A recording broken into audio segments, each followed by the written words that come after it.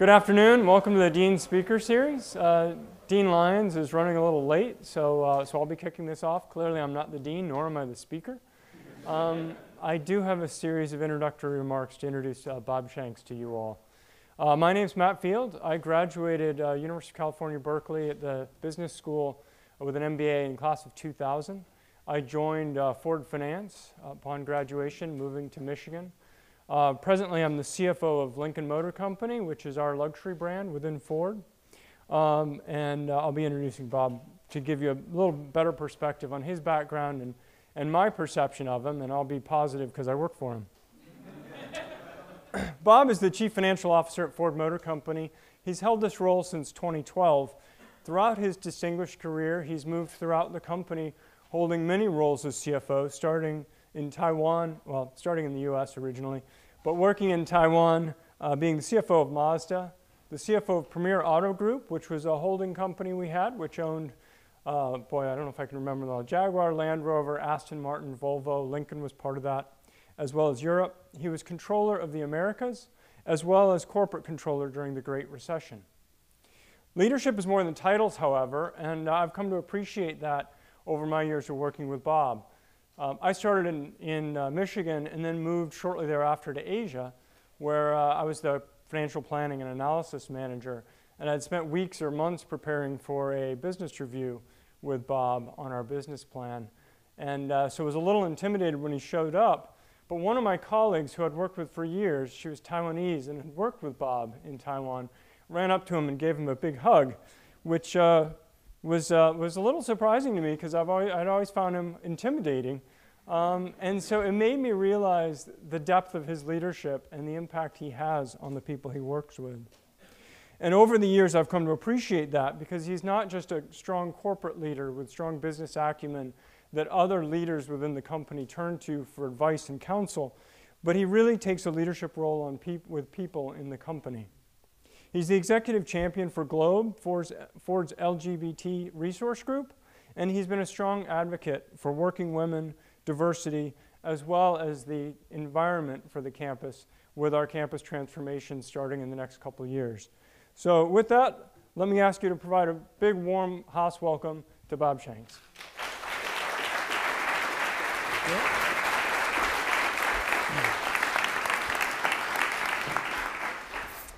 Thank you, and Matt, your career is going very well. But we won't hug right now. So thanks for having me here. Let me say right off the bat that it's a bit of a quirk of fate that I'm actually standing here to talk to you. I actually didn't intend to go into business. At the age of 14, which was nearly 50 years ago, I planned to go into the U.S. Foreign Service. In fact, I applied to only one college for my undergraduate degree, which in retrospect was incredibly foolish, but it worked out, and that was Georgetown. And the reason that I did that is because at that time, and perhaps even today, it was the only university that offered a degree in foreign service. And because I was so sure that I knew what I wanted to do with my life, which was to serve the country and to serve in a role in foreign service. So after completing Georgetown, after completing my graduate school, I took the Foreign Service entry exams, which was in line with my grand life plan, and I passed all the tests. So everything was going great. I was right on track with everything that I wanted to do. And all I had to do was wait for a call from the Foreign Service sometime over the following 12 months, because that's just how that process worked at the time. And I couldn't wait to see which exciting country to which I might be posted.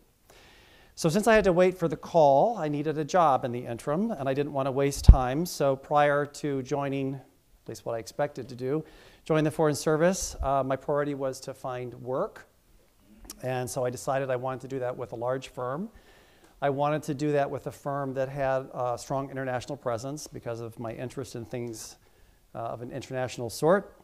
I also like cars, so what I did is I tried to get a job with Ford. I was ultimately successful, but after being rejected twice, and I began to work, and then I waited for the phone to ring from the Foreign Service, and I waited some more, and then finally the year was up. So if I still wanted to enter the Foreign Service, I would have to start that entire process all over again. Now, obviously, I didn't. And the reason I didn't is because at the time I was 24 years old. And I have to tell you, I was absolutely, even at that age and time and where I was in the business, I was absolutely fascinated and intrigued by the business and the company that I was now a part of. And that was all the way back in 1977. So I have been with Ford now nearly 40 years. And I want to tell you that I am incredibly thankful that the Foreign Service never called. The way that I describe it, I've effectively had the life I wanted to live. I've just been better paid living it. So here we are today, and I really am tremendously honored on behalf of Ford Motor Company to talk to you, and I'm very, very flattered by Dean Lyon's invitation. I was telling a group earlier, I accepted the invitation. I didn't really know what the series was all about. I accepted it because it was so far in advance. I thought, sure, why not? I then later went online to find out, what types of remarks were made to this forum. I was floored by the people that come and speak here. I just couldn't imagine why anybody had asked me to come to speak. So it was quite intimidating to think I was going to be following people like Merkel and Gore and, on and on and on. But I think it perhaps is appropriate because I'm not here because of me. I'm here because of Ford Motor Company. And certainly there are so many tremendously exciting, transformative, exciting things that are happening today in the world around mobility. So as I was thinking about what I would like to share with you today, it did cause me to reflect a bit on my career, which is something that I do more and more at this point in my life. And I do recognize it's very unusual for people to work at one place for such a long period of time these days because the expectations are that you'll hop from one company to the next. But my experience has given me a fascinating perspective on how one of America's most iconic brands and one of its most iconic companies has evolved over time, and also what role it might play in the future. So I'd like to take my time with you today and share with you some observations on a few of those changes and why, after over a decade of research, investment, and innovation, Ford is in an excellent position to not only grow our business beyond our core pillars of trucks, vans, utilities, and performance vehicles, to take a leadership position in autonomy, electrification, and mobility solutions. But it's really hard to appreciate where we are now without understanding a little bit about where we came from, particularly in recent years. In fact, in just 10 years from now, in the past, the company was in a very, very different position than we find ourselves today. We were dealing with some really, really tough challenges. Most importantly, our North American business, which was and still is the biggest part of the business, was in terrible, terrible shape. So in late '05, Mark Fields and I both came back from Europe to start to work in North America. And this was before the Great Recession. We started a massive, a deep, and I can tell you with all transparency, a very painful restructuring of our North American business. In the fall of 2006, we took out a loan and committed credit facility of over $20 billion to fund our turnaround and to continue to invest in new products and technologies. Now, this required us to collateralize literally everything, including the Blue Oval. So this required us to do that. It then resulted in a credit rating that fell into deep junk bond status. So we had a horrible, horrible balance sheet. About the same time, actually a little bit later, we started another transformation, which is a transformation of the entire company around something that we call the One Ford Plan. And that started when Alan Mulally, some of you may know him, joined us to lead the company from Boeing. And in simple terms, what that was essentially the globalization of Ford itself from a collection of autonomous regions into a single global enterprise, which is actually something that we had tried to do about a decade earlier, but had failed. We realized at that time that if we didn't change, and perhaps I should say radically transform, not just change, we would not have a future. So this is 2005, 2006, well before the Great Recession. We weren't very coy or subtle about our point of view. In fact, at the 2006 auto show at Los Angeles, I remember this, we stated that everybody in the auto industry, everybody, not just Ford, had to change or die. change or die, and those are the words that we used, change or die. 2 years later, just as we were making progress on the North American restructuring and could see some light at the end of the tunnel, and we were also still in the early days of our One Forward plan, the Great Recession hit. We thought things had been difficult up to that point, but then it really turned bleak, to say the least. We thought we had been in crisis mode for the past 3 years, but I can assure you that no one then working in Ford had ever faced a set of circumstances as dire as we did in late 2008 and in the first half of 2009. It's such moments that the true qualities of a management team and a corporate culture come to the surface.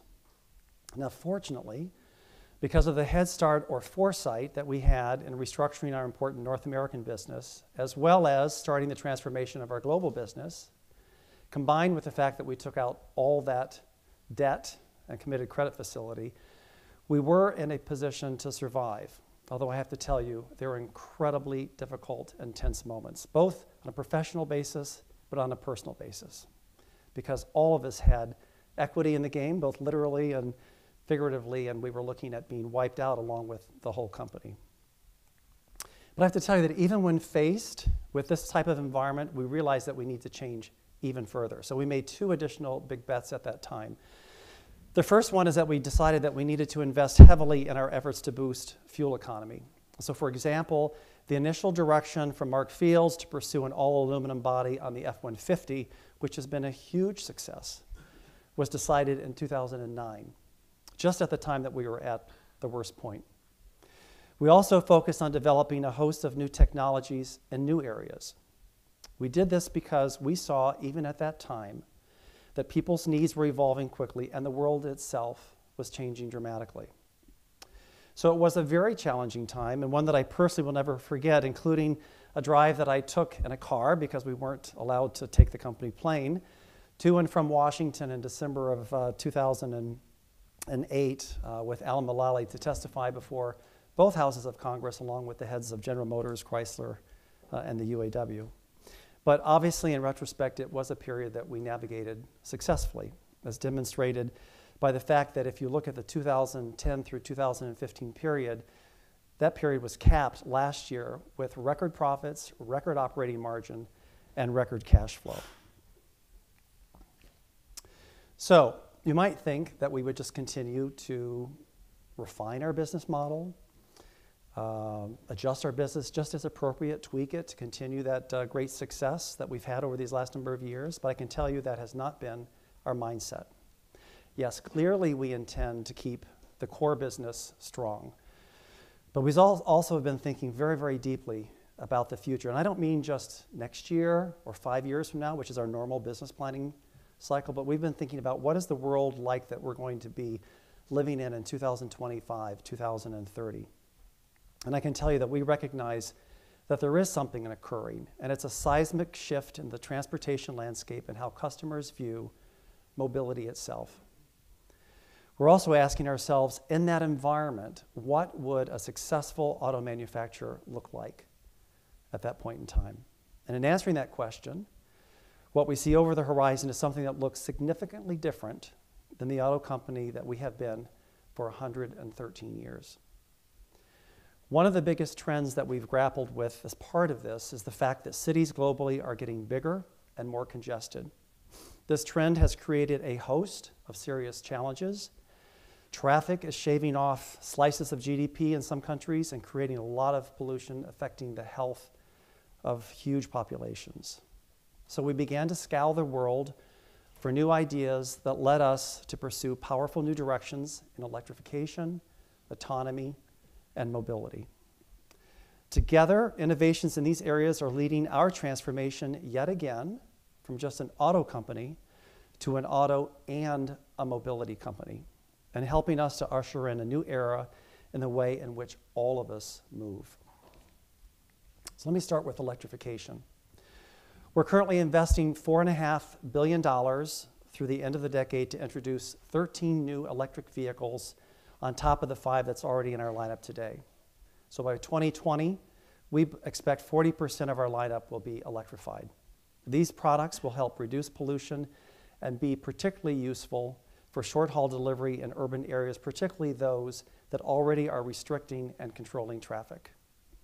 This investment will also position us as a leader in a growing market when by 2030, we expect electrified vehicles to make up more than half of all vehicles sold globally. At the same time, we've dramatically accelerated our autonomy research, which is something that we actually began back about 2004, 2005, when we started a program with our F-250 Super Duty pickup as part of the DARPA challenge. Recently, in fact last month, Mark Fields announced that we're going into high volume production of a fully autonomous vehicle which will be commercially available for a ride-hailing service by 2021. That means that Ford will be selling a vehicle in this time frame with no steering wheel, no brake pedal, no gas pedal, no driver.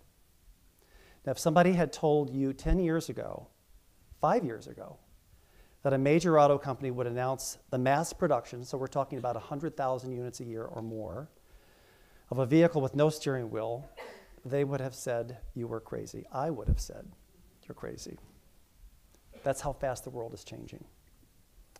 And it has changed, and we're very proud of the fact that we are part of that change and we're helping to drive that change. Autonomous vehicles are an ideal transportation solution in many environments. They'll save lives, they'll cut down on pollution, they'll give people more productive time, they'll reduce traffic in urban areas, and even for people like me, when I get a little bit older, I'll have freedom of mobility. A key factor here is that the world is moving from just owning vehicles to owning and sharing them. We see autonomous vehicles playing a big role in ride-hailing services, and that's why we believe by 2030, autonomous vehicles in the US may account for up to 1 in 10 miles traveled and up to 20% of annual vehicle sales. That's just 14 years from now. Now, because cities face some of the most vexing transportation challenges, we're also working on their behalf to help them solve their problems with a group that we call Ford City Solutions, who will partner with cities around the world to help them implement new ideas and mobility solutions. Now, no two cities are alike, so we're also constantly expanding the set of solutions that we offered tailored to the particular requirements of that particular city. So for example, earlier this month, we announced that we acquired Chariot, which is a dynamic shuttle service. It's a crowdsourced shuttle that adapts where people want to go based on demand, which is a very, very powerful idea for a number of reasons. You look at the transportation infrastructure of a city and it's pretty baked in. You can't easily create a new subway line. Dynamic shuttles don't require any infrastructure upgrades, and they can be optimized to help the largest number of people. As a result, we're rolling out our shuttle service to 6 markets over the next 18 months, starting over the bridge in San Francisco. There's a social justice element to this as well. Many underserved communities don't have convenient access to mass transit. It's a silent barrier to progress. So we look at these shuttles also as a way of creating new opportunities for many people. Let's talk about mobility. Mobility in general is an incredible business opportunity, as is autonomy. The global automotive market is about a $2.3 trillion business, and today, Ford gets about 6% of that, which is about $150 billion a year in revenue. The mobility space is estimated to be about twice that size today, $5.4 trillion, and it's growing, and we get none of it. Dynamic shuttles are one useful tool, but we're also really excited about bike sharing. We've partnered with Motivate to create the Ford Go Bike program in San Francisco. We're working with city officials to add new stations and increase the number of bikes to 7,000 in the Bay Area by the end of 2018. And the data that we generate from those bikes are also going to help us determine the best routes for our dynamic shuttles, improving mobility across the city. So you've been hearing me talk about bicycles, vehicles without steering wheels, and shuttle buses. Maybe not exactly what you thought you'd hear from a CFO of a major auto company. So Perhaps that's not what you were expecting? But I'll tell you, that's because we recognize at Ford that in order to stay true to our core mission of helping people get to where they want to go and making their lives better, we need to change yet again. Which is not to say that we're not deeply committed to making amazing cars, utilities, and trucks. That's always going to be a part of our business model. We're very, very proud of that business, and that business is going to fund the new Ford of the future. We will continue to be among the leaders in the industry with award-winning vehicles that get people excited and meet their needs, and we know how to do that really well. But with the strong core business, investing in these emerging opportunities that I've touched on will enable us to significantly grow our position in both fields, our core business as well as these new areas of emerging opportunities, and drive value for our shareholders over the next century. And I believe that when we look back at this moment, we'll view this as the most transformative time in the transportation industry in over 100 years. And I have to say that in my nearly 40 years, I have never been so excited to come to work and looking forward to what awaits just around the bend. Now, since I've been speaking at one of the finest schools in the world, I'd be remiss if I didn't talk about the talent it will take to keep Ford ahead of our competition during this time of transition. And I think of this in 3 buckets: inspire, acquire, and hire. I can tell you we have an amazing team at Ford Motor Company everywhere around the world, and one that has done a tremendous job when it comes to strengthening our core business and, frankly, to changing. Our job as company leaders is to inspire that workforce when it comes to this new shift in how people think about transportation solutions. This includes providing a clear vision, a clear path forward, and a clearly conveyed set of priorities. We have a lot of choices ahead of us in terms of where we play, how we're going to win, what we're not going to do, what we will do. This shift also requires a fresh look at what we currently do really well, what we don't do so well, and what other companies we can acquire or partner with in order to continue to transform our core business and to accelerate and capitalize on the emerging opportunities. So, for example, our recent acquisition of Chariot also means that we're bringing in a number of smart, talented individuals to the Ford family. And as a leadership team, it's our job to leverage their talent to not only generate new revenue, but also to accelerate the cultural shift of the broader business. At the same time that we're inspiring and acquiring, we're also looking to build a pipeline of talent that will strengthen both our core and our emerging businesses, which is one of the reasons that I've traveled here today with my colleagues to speak with you. I hope you leave here having learned something about the industry and particularly something about Ford. So to conclude, I'd like to look back once again at where we were in 2008. As a CFO, at the end of that year, a share of Ford stock cost less than a gallon of gas. But the decisions we made in those challenging times has led to a remarkable outcome. We emerged a stronger, healthier, bigger company, and we're ready to transform yet again and to help lead the industry into a new future. So with that, I'd like to thank you for inviting Ford to talk to you today, and I would be very happy to answer any questions that you might have.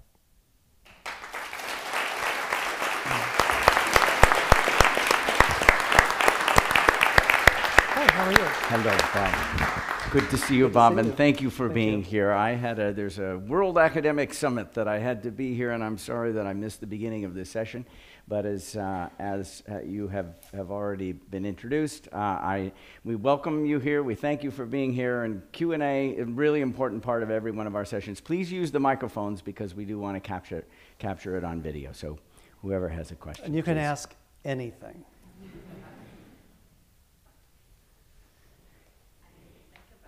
Asking anything. Maybe I should go back and think about it more. So my question, has basically two parts. One is that how do you think about acquiring a technology versus having it homegrown, like developed in the country? Like GM recently acquired cruise automation, but you seem like you are doing that inside the company. So how are you thinking about that? And then the other question is, with acquisition generally, because these companies are smaller companies, startups, the culture is very different. How do you think about creating a culture that actually brings that smaller culture within it? Yeah, that's a very good questions. So I think it goes back to what I referred to earlier. So we really have to know ourselves very honestly and transparently in terms of what our expertise and competence is, what it isn't, what do we need to particularly take advantage of these new emerging opportunities, which in some cases require a level of competence and knowledge, talent that we perhaps don't have to the degree that we need internally. So I think that knowledge and being very frank and open about that to yourself is important. We can then decide, and we actually do this, we decide to kind of beef it up internally, but then we can also decide to just go out and buy it. And sometimes it can be an entire company or a group of a company. We've done things such as with Pivotal. I don't know if any of you know Pivotal. It's a software company in the Valley here. It's very, very good. It's been working with us for some time. We made an equity investment in, so we get some strategic opportunities and sort of an advantageous position perhaps with them. We've worked with them to create software hubs with us in various parts of the country, including back in Dearborn in Michigan, where they're working on our problems with us, and they're working side by side with some of our own internal software engineers, so again, to transfer knowledge, but also to augment that knowledge, not through acquisition, but through partnership. So I think it's just a question of understanding what you need and then pulling all the levers available to make sure that we can bring in that appropriate talent.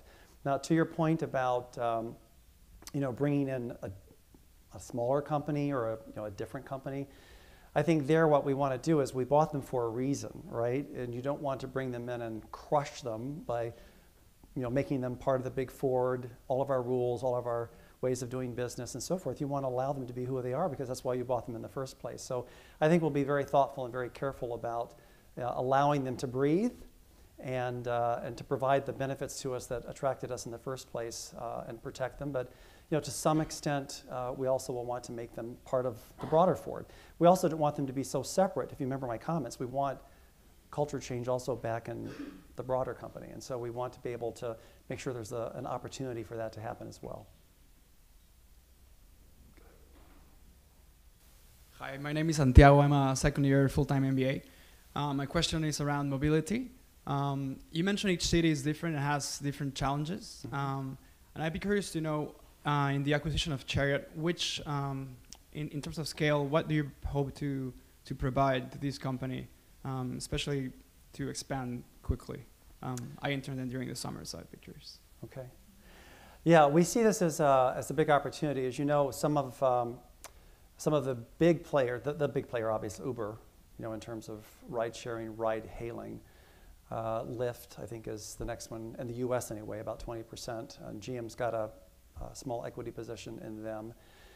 We actually see a lot of opportunities in dynamic shuttles because one of the disadvantages, if you will, of an Uber or Lyft, and cities will tell you this, is you have all these cars going around the city, looking for drivers, or rather rides, and creating actually congestion.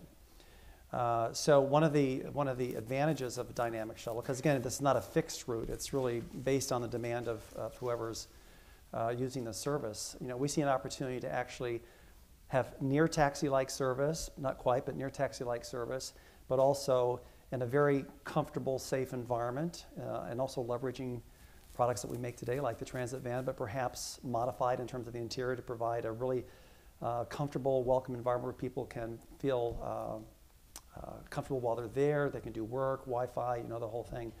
That we can provide that same type of service, but in a way that's more friendly to the city in terms of congestion and solving, some of the mobility needs of people who are willing to try that particular alternative. So we think it has a lot of legs to it. We've talked with a number of cities. They're quite interested in that. If you think further down the road, when maybe transit is electrified or battery electric is even potentially even more attractive because of the fact it's basically completely friendly from an environmental standpoint. So I think we see a lot of opportunity there. So already, and we just bought the company last month, we're looking at plans to expand it in 6 cities, including some outside the US. Okay, thank you.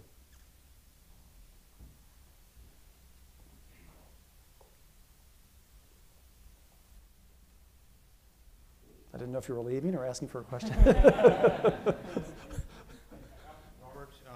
as I recall in the financial crisis, GM had a whole lot of government bailout money. Chrysler had to kind of partner with Fiat. How was Ford able to maintain much more independence in those than the other two legs of the big three?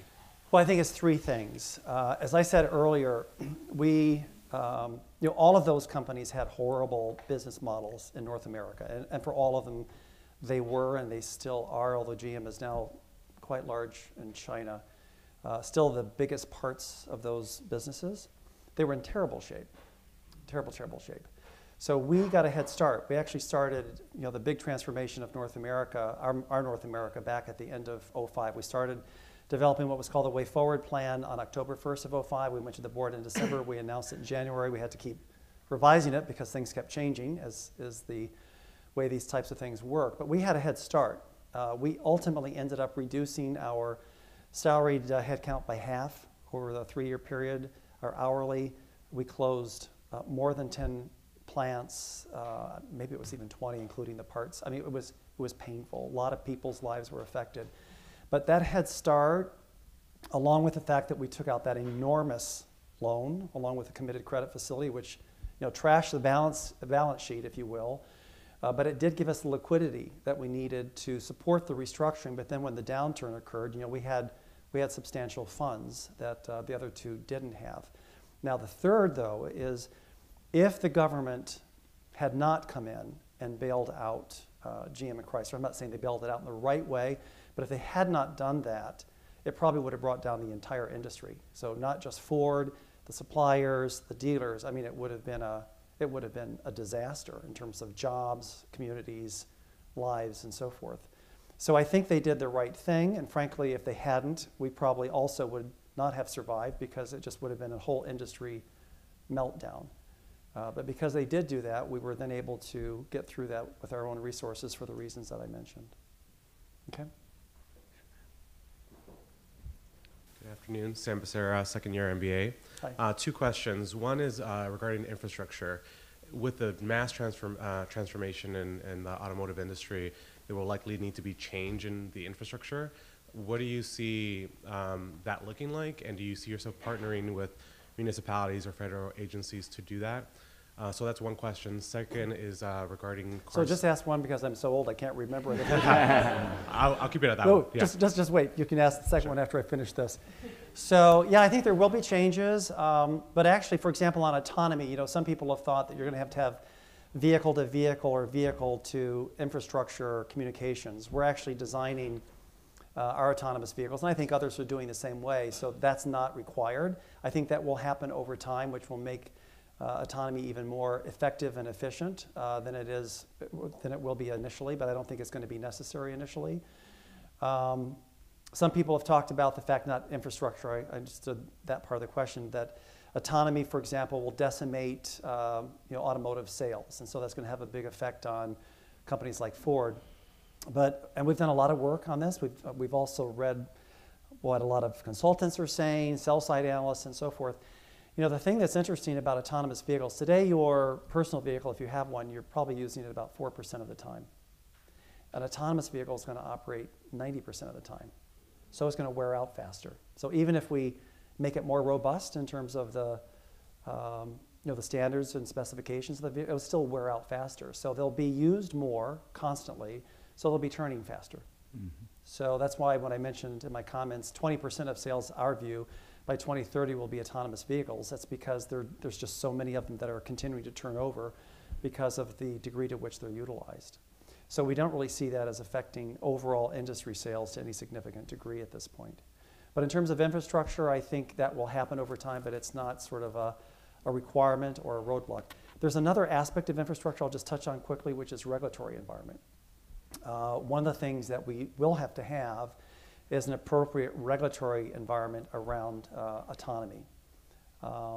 That's something that fortunately the government's already moving on quite proactively. In fact, I think it was last week NHTSA announced a framework or guidelines of policies around autonomous vehicles. They have to be fleshed out more, but we were very supportive of what they issued and the direction they're taking, because the one thing we do want to avoid is 50 different regulations or frameworks by state or even by city that we have to follow, because it would be incredibly expensive to do that. The other aspect of infrastructure I'll just touch on quickly is electrification. I think there clearly has to be a lot of work done. So far in the US, it appears that it's likely to be more of a private venture-driven initiative. In Germany, for example, I think there the government is being more proactive and involved in creating that infrastructure. But that's actually an area of opportunity that we're even looking at ourselves. When we think about the whole value stream around electrification, it's not just the vehicle, but there's the batteries, there's the motors, there's potentially the charging stations. Is that an area that, as an OEM, and perhaps with others in a partnership, that we might want to be involved in to sort of proactively make the opportunity more attractive and accelerate its development? Thank you. Thank you. Okay. Unless there's somebody else. Second question, yes. The second question. See, I forgot you had a second question. So a lot of the talk is that autonomous vehicles, the future is either a large portion or a portion of being ride-sharing format. That being the case, I have a 2-year-old. One of the reasons I haven't completely left having a car and going fully on ride-sharing is a car seat. It's completely critical, and the reason why I don't do 100% car sharing. Do you envision these autonomous vehicles being able to accommodate built-in car seats or something along the lines that will really allow parents and people of different ages and capacity to be able to use them? Yeah, that's a really good point. I think what will happen with autonomous vehicles, they'll actually look different than cars today. The interiors will be different. Because if you think about it, I mean, what are you going to do? Today you're occupied, you're driving, right? You won't have to do that. So there'll be all sorts of opportunities, I think, that that companies like us can offer in terms of that environment and what experiences you have in that environment. In fact, if you think about it, as the car is just a robot, how can you as an OEM offer sort of a branded experience for the consumers as they're using that particular product? And so that's something we're spending a lot of time working on. So I do think that we'll have to satisfy the needs of the elderly, satisfy the needs of people that, for example, with children. So yeah, I think that definitely is something that you'll see coming from all of us that offer autonomous vehicles. Now, just one last, you can come on up, just one last comment.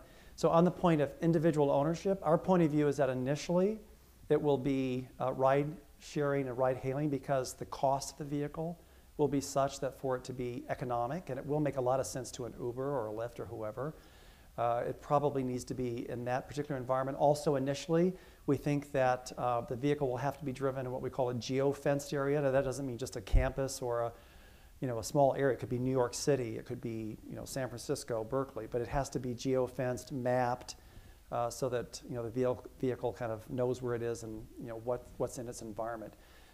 Later, I think the technology will evolve where it can be just an individual car, and if you want to get in the car and go see grandma up in Napa Valley, you can do that.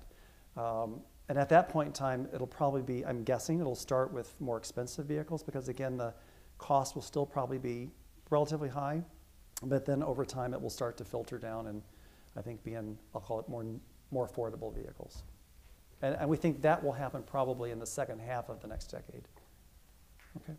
Hi, I'm Tree. I'm a second-year full-time student here. And first off, thank you so much for coming here. Thank you. It's always great to hear an executive from such a large and significant company in the U.S. I wanted to switch gears a bit and ask a bit more on the leadership side. I think there are a lot of, recently there have been very large companies like Wells Fargo or Volkswagen that have had to deal with a lot of problems or scandals that come out of their companies. And I think a very valid question is, how much responsibility does the executive team have to take on for these types of issues that come up? And I'd love to hear your thoughts on, as being part of this executive team, how do you parse and how do you think about who's going to take the blame, and should I shoulder the blame, or do we put it onto a subunit? And when does that make sense? When does it not make sense? And I'd love to hear if there's an experience that you've had at Ford where you've had to deal with this problem, and I'd love to hear what you thought through it That would be Okay. super helpful. So that's a really important question, and particularly for most of you in a way that are looking for jobs at some point in the near future. Let me just talk first about those types of events. To me, what you need to think about when you're considering a career is the culture and the integrity, the ethical underpinnings of whatever company you want to work with. I think that's really, really important. To me, what those types of issues suggest is something in the culture, something in the ethical values of that particular company that was lacking, that would have enabled something like that to happen. And I have to say, I think at Ford, of course I would say that, but I have to tell you, I really do think that, and in part because we're still a family company. Our exec chairman is still Bill Ford Jr., great grandson of Henry Ford, and he's got very strong ethical values, and the family feels very strongly about the integrity of the company because it's the integrity of the family, if you will. So I think that's something very important that you should consider when you're thinking about who you want to work with, and I think that can be a huge inhibitor from, now we've got over 200,000 people, so I'm sure there's somebody somewhere today doing something that I would, oh, don't do that. But in general, if you've got the right culture, it won't go far, and it will be found, and it will stop. So I think that's the first thing. If, in fact, there were something that happened, I mean, the senior management has to take responsibility for it, flat out. Because... Does that mean leaving? Could it? It could. It could mean resigning. It could be compensation related. It could be, it could be anything. But you have to take accountability and responsibility for those types of things, in my point of view. Let me just give you a personal example. Very, very small example, but for me it was difficult. So back in maybe about 2000, I think it was 2000, I had just become the CFO of Mazda in Hiroshima, globally. And Mark Fields, who's now the head of Ford, was also the head of Mazda.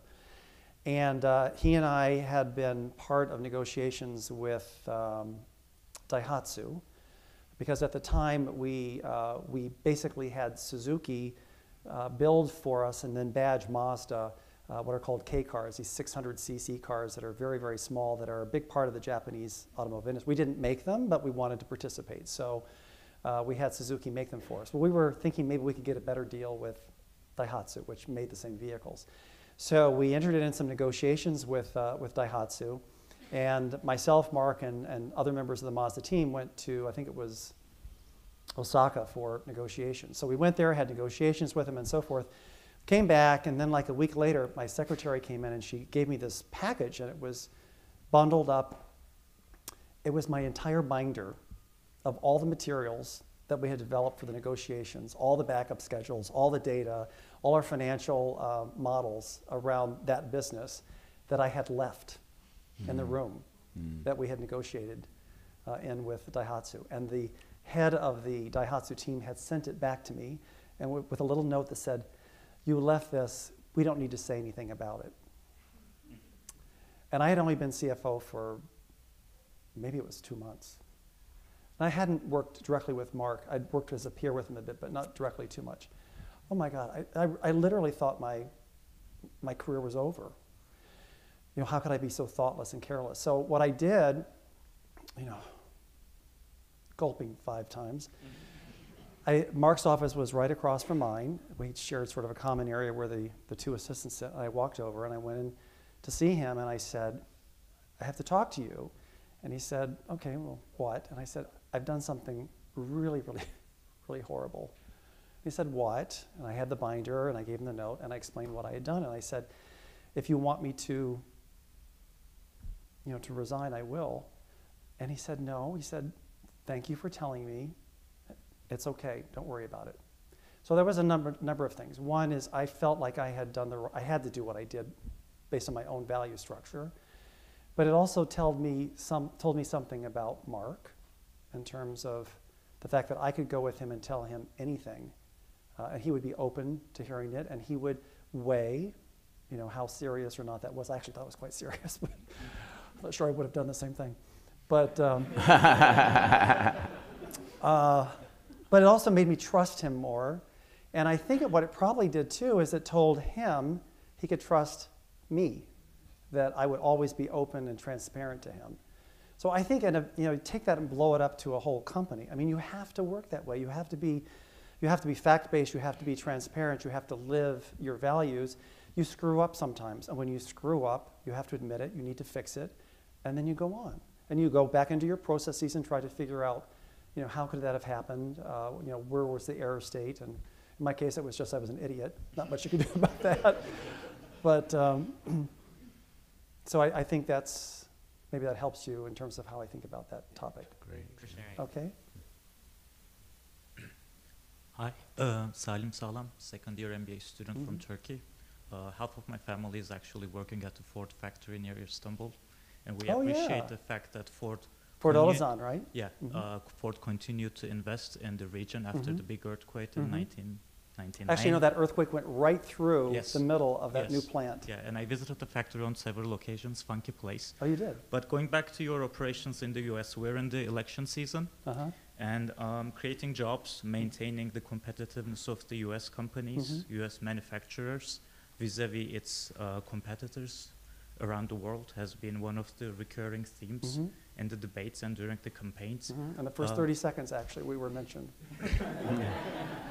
There you go. And like you mentioned in the first 30 seconds of your speech, that Ford is an iconic US company.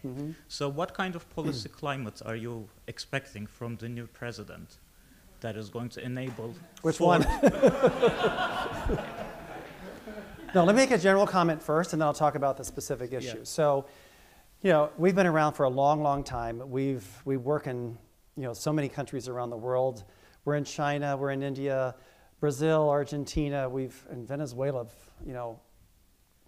talk about operating difficult places. So we've dealt in different types of governments, different types of administrations and so forth, different rules. So I think we know how to operate with whoever's in charge.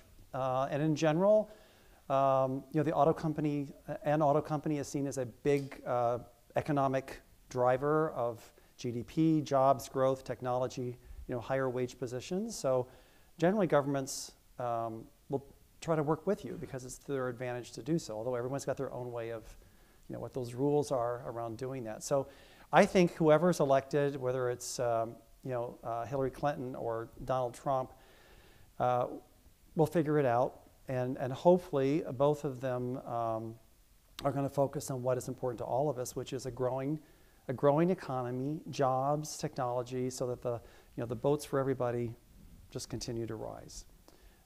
And we would play a major role in that. Now, around the specific issue, and this is around Mexico, I will speak to facts, which have been in short supply lately.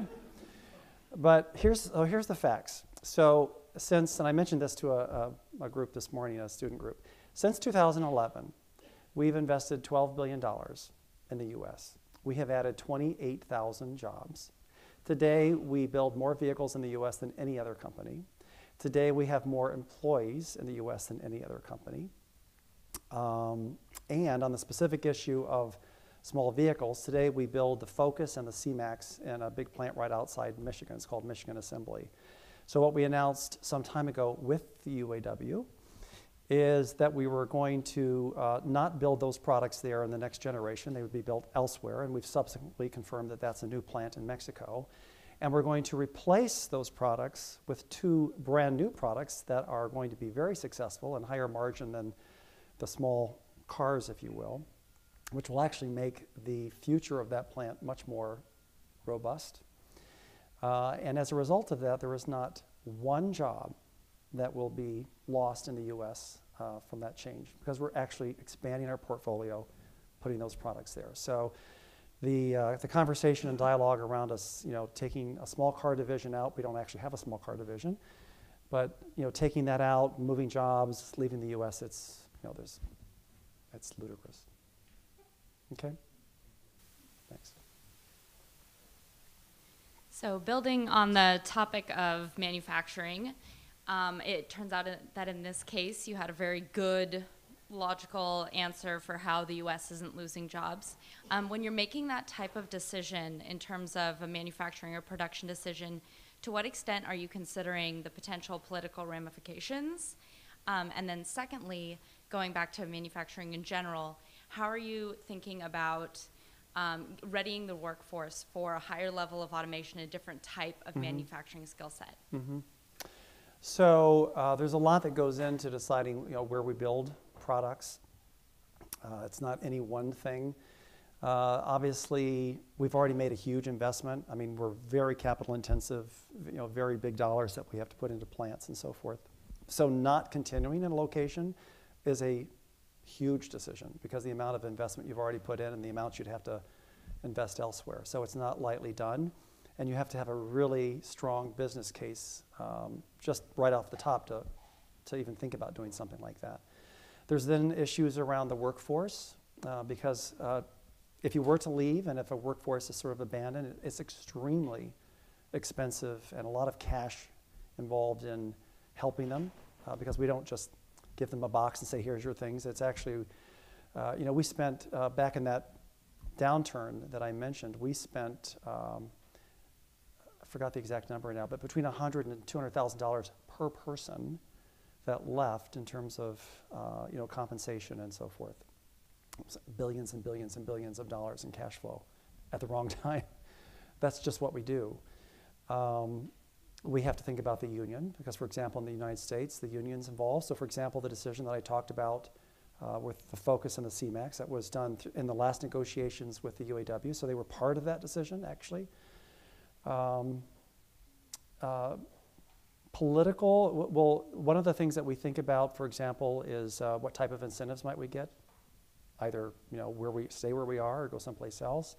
And then there's also something that we look at around, I'll call it political risk. Is it a country that you're concerned about? Have you over-concentrated your production in a particular location? So we think about that. We also think about, for example, the trade agreements. Mexico happens to have free trade agreements with just about everybody. So it's actually a really good place to export to. So that's a consideration. So there's many, many factors that come into it. It's not simple, but it's also not something we actually do very often. I mean, generally, we have a plant. We'll continue to invest in the plant. But at times, for example, the downturn that I talked about before, or if we see a major shift on the competitive front, that more and more competitors are servicing a market through products that are sourced elsewhere at lower cost, then it becomes a big competitive disadvantage for us because the prices are the prices. So all those things have to go into a decision, but it's not lightly made, and actually it's not one that we make very often. Is that okay? Did I not answer a part? Automation in the workforce? Oh, yeah. So that's a really good question. The plants now are very high tech. I mean, if you went into our plants and saw them, they are extremely, extremely high. A lot of computer equipment and so forth. So there is a lot of training that goes into place. We're also having to bring in people that have higher levels of expertise into the plants. It's not like it was even 20 years ago, much less 30, 40 years ago. So it's a different level of expertise that's required. We also provide a lot of training in the plants as well to give people the opportunity to skill up as well. But it's a different world now than it was before. Okay. MBA, and I'd like to ask you about your thoughts on collaboration across the industry. So for autonomous vehicles, I see there's a massive opportunity in collaboration in terms of sharing information across networks of cars on the road, obviously when it hits a critical mass, maybe 5-10 years down the line.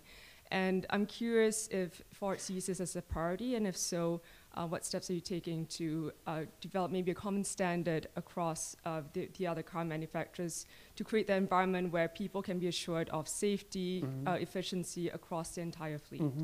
This is a little bit tied to the earlier question I had around the vehicle-to-vehicle communications and vehicle-to-infrastructure communications. So I do think that there will have to be some sort of agreed standards with cities, states, governments, and also other OEMs to make sure that we've got the ability to have all these different branded vehicles communicate with each other, and also different branded vehicles to communicate with infrastructure. So that is an area of work that's still ahead of us. I think there's discussions that have already started on that, but it's probably not as well advanced as some of the other aspects of autonomy, particularly what I mentioned earlier around the framework and guidelines around safety and the validation of the integrity of the vehicle's ability to safely carry people in an autonomous mode.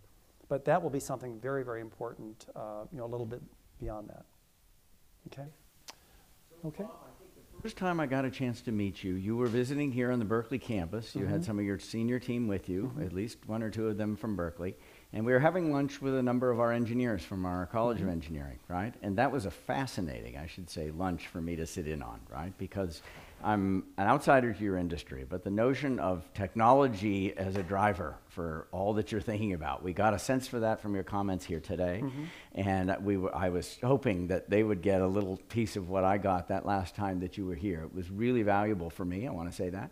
You were, among many of your answers, your story about the left binder is not one that we will forget. Nor will I. And top of mind.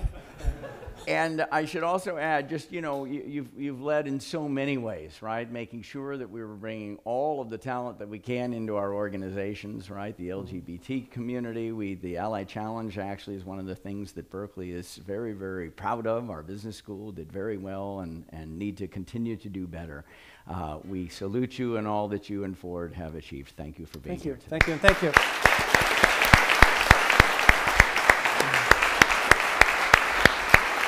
Thank you.